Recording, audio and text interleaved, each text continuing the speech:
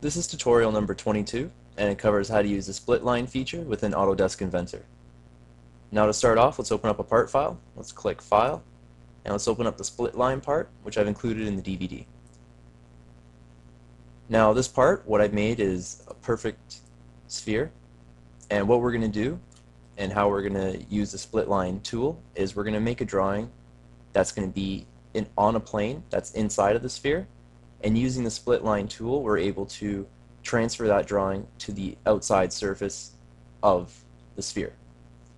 So to start off, let's open up the origin here and let's look at the planes. Now with this, each plane intersects the sphere, so you're able to choose any plane.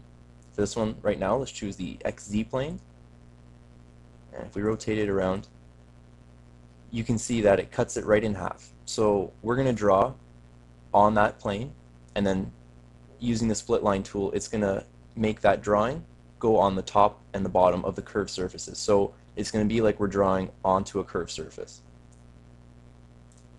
So now let's click Sketch. Now, one problem when you have the sphere already there, I'll show you first, is let's click Line, and what we're going to do is we're going to draw a triangle. When you go to draw the triangle, you kind of lose it each time, and it's hard to get it back again. Let's click Return.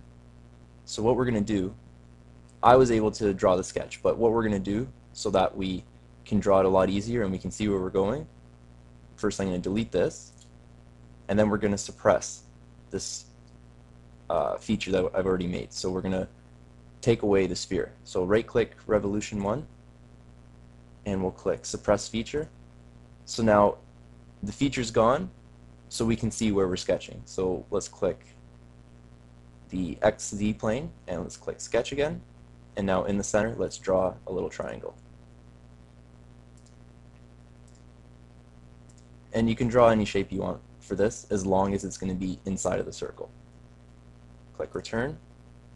Now let's right click on the Revolution 1 and let's unsuppress it. So now if we look at our sketch, let's click on it, we can see that it's inside the sphere, so it has to be inside of the sphere or the object that we want to split line it to for it to work. It can't be half in and half out. So now let's go down the split line, let's click Split. First what we're going to do is we're going to have to split, we're going to have to choose the sketch that we just drew, so let's click that, and then the second one, what we have to do is we have to click the face. So we're going to click the sphere that we made. So let's click that, and it gives you a little preview that it's going to jump out onto both sides. Click OK. And now we can see that we have a sketch on the top, and we also have a sketch at the bottom if we rotate it around. And having these sketches on the surface, we're able to do different things. We can extrude and make like a cut through it like that. You can do many things, but the split line tool is just a tool pretty much to get your flat drawing onto a curved surface. And this concludes our tutorial on how to use the split line feature within Autodesk Inventor.